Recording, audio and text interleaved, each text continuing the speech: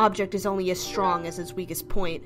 The gentlest pressure in the wrong direction could cause imbalance, catastrophe, destruction. What was once a stable and sturdy foundation crumbles to sheer nothingness. As dancers, our very existence relentlessly fights the urge to collapse. We are fearless and terrified, dauntless and petrified, walking a fine line between earthbound and free. The only barrier of flight? Gravity, the energy of one effortless turn, mass times the division of velocity squared in a radius no wider than circled arms.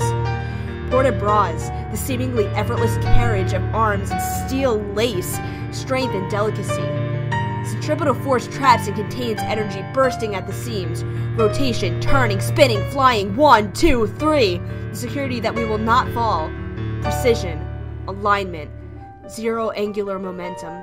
Feline in nature, yet swan-like and free, always places our feet beneath us, solidly on the ground, pushing into the floor and the floor pressing back, whispering and daring us to soar, to leap, to let our hearts carry us in the waves of a melodic symphony into the air.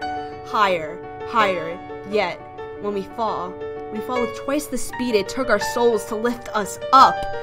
We are only ever in the air half as long as the music demands we be.